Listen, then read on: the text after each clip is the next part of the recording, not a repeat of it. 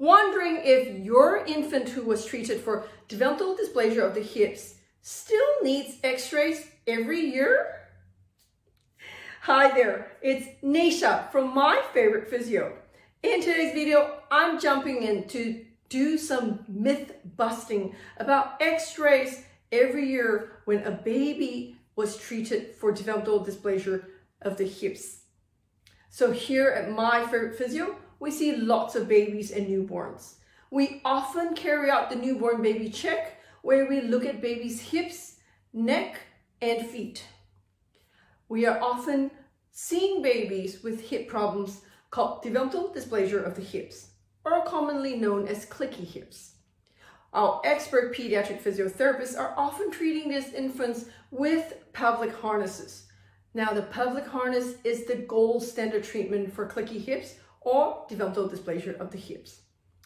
Very often, we would be carrying out a protocol of either 6 weeks or 12 weeks to help babies' hips develop well. Once the hips hit a coverage percentage that is appropriate and ideal is 60%, we would stop the treatment and baby's hips would have been scanned, and the indication on those scans would be the hip shape is perfect for their age. It is covering the hip joint perfectly up to 60% coverage, and we're happy with the angles of the hip joints. That means that the treatment was successful and baby's hips are diagnosed as being normal now. That is often done when baby is little, so we're looking at 3 months old to 6 months old. Beyond that, once the hip joint is well developed, there's no need to keep getting annual hip x-rays. So some parents have said to us, oh, but I read on Google that after this, my child needs a hip x-ray at 1 year old, 2 years old, 3 years old, 4 years old, year on year on year. Now that is wrong. That is not true. You do not need to expose your child to annual hip x-rays because there's really nothing you're going to do about it except zap your child to a lot of radiation unnecessarily when there's no treatment that you would do for it. We know that a child's hips are well formed through the ultrasound scan that would have done when they were a baby after their Pavlik harness.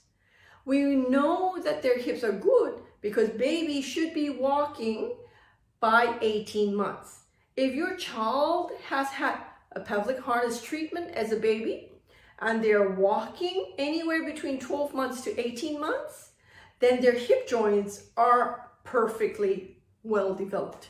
There's no need to keep taking x-rays of the hips because nothing is going to change, and there is no treatment for it either. Your child will no longer need a harness. They will no longer need any sort of intervention, and they don't actually need any surgery for it either. So constant x-rays year after year is not sensible, and if anything poses a risk of radiation for your child with no benefits. So if you're out there and your baby has had developmental hip dysplasia, treated with a harness, and it's been discharged at that point in time with great ultrasound scans of their hips, do not worry about their hips, and please do not expose them to repeated x-rays unnecessarily. Now, if you're concerned about your little one and their hips, why don't you ring us here at My Favourite Physio? Speak to one of our expert pediatric physiotherapists. The number to ring is 0297904233.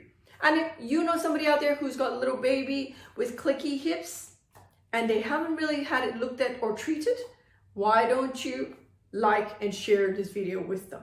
Until next time, have a fabulous day. Bye.